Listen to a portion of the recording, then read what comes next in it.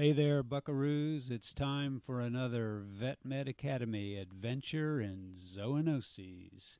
In this video, we're going to be taking a look at Toxoplasmosis.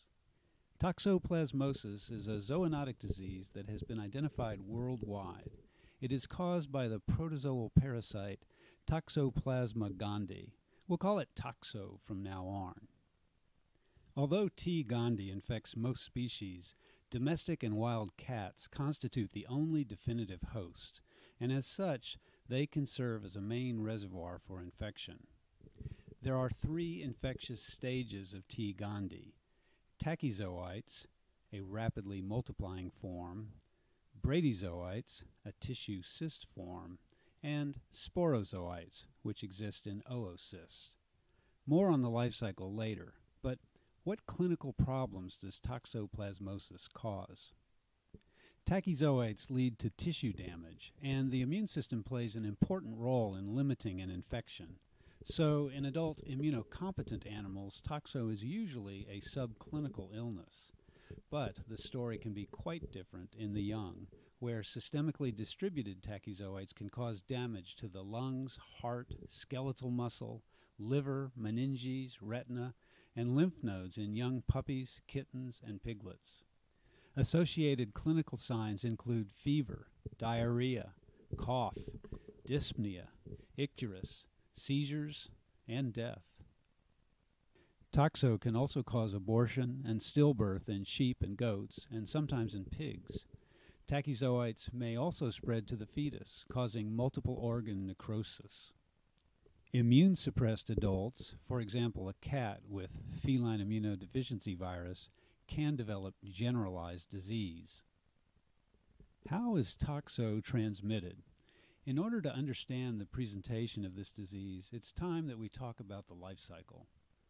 Transmission of infectious oocysts can occur through consumption of cat feces or infected meat, and by transplacental transfer of tachyzoites from mother to fetus. How does toxo get into a cat, the definitive host? Cats will ingest uncooked meat containing tissue oocysts. Bradyzoites are then released after digestion in the stomach and small intestine. They invade the intestinal epithelium and undergo sexual replication. Oocysts are then released in the feces by 3 days after infection and may be released for as long as 3 weeks. Oocysts sporulate outside the cat within 1 to 5 days and remain viable in the environment for several months. What happens in other animals and people? After consumption of tissue cysts in uncooked meat by a carnivore, or consumption with food or drink by other warm-blooded mammals, released bradyzoites and sporozoites infect and replicate in the intestinal epithelium. After several rounds of replication, tachyzoites emerge and can be spread via blood and lymph. What makes tachyzoites so destructive is that they replicate intracellularly, leading to cell rupture and tissue necrosis. If an animal is young or immunosuppressed, this damage may lead to death. Immunocompetent animals use cell-mediated immunity to manage the infection, leading to the bradyzoite stage, or tissue cysts, which may remain viable for years. At 70 microns, these cysts can be seen with a light microscope. The clinical signs of toxo are not particularly specific to the disease, so a definitive diagnosis of toxo generally requires serologic or histologic methods.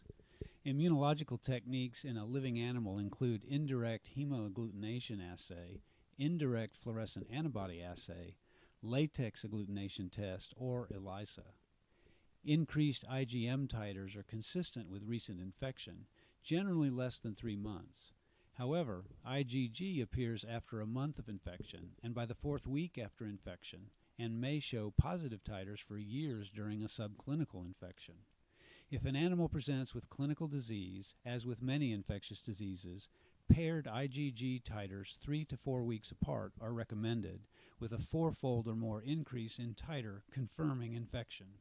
Another pre-mortem technique is to look for tachyzoites or IgG in the cerebrospinal fluid or aqueous humor.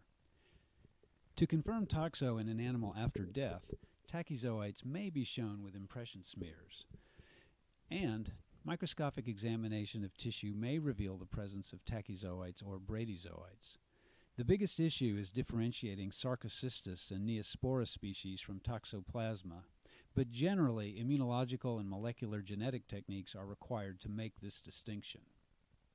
Generally, animals are not treated for toxo, but in dogs and cats, clindamycin for 2 to 3 weeks is the drug of choice. For human patients, a common recommendation is sulfadiazine, pyrimethamine. However, these drugs are active during parasite replication and do not eliminate the infection. Difficult cases might also be managed with azithromycin, clarithromycin, dapsone, diaminodiphenylsulfone, atavaquone, or spiromycin. There is no vaccine for toxo in humans or animals. Obviously, as a zoonosis, it is a disease best avoided. But in some parts of the world, this seems quite difficult. As many as 60% of the human population has positive IgG titers. Where the concern really lies is with immunosuppressed individuals, as reduction of immunity can lead to the release of tachyzoites from tissue cysts. If such cysts are in the brain, meningoencephalitis can occur. If a similar process occurs in a pregnant woman, tachyzoites can move across the placenta and cause birth defects in the baby. To an uninfected individual, exposure to toxo may occur through eating undercooked meat or anything containing oocysts from cat feces.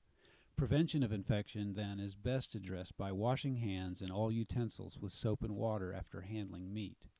Toxo is killed by soap and water, extreme cold, lower than -13 degrees centigrade or 9 degrees Fahrenheit, or heat, higher than 67 degrees centigrade, 153 degrees Fahrenheit. But generally, all meat should be cooked through to greater than this temperature before tasting or eating. As a general precaution, pregnant women should just avoid all cat litter, soil, and raw meat. Feeding indoor pet cats only commercial or cooked food will also reduce their tendency to become infected. Although a cat may shed infective oocysts only 2 to 3 weeks of its life after its initial infection, it is best practice to have a non-pregnant person empty a litter box daily. When gardening, wear gloves and wash vegetables before eating in the event that they may have been contaminated by cat feces. Toxoplasmosis is a zoonotic disease that can occur in all warm-blooded animals and is spread through ingestion of uncooked meat or through fecal contamination containing oocysts. The young and developing animal or person, or those who are immunosuppressed, are at the greatest risk. Prevention is generally addressed by good general and food hygiene, particularly around the presence of the definitive host, the cat.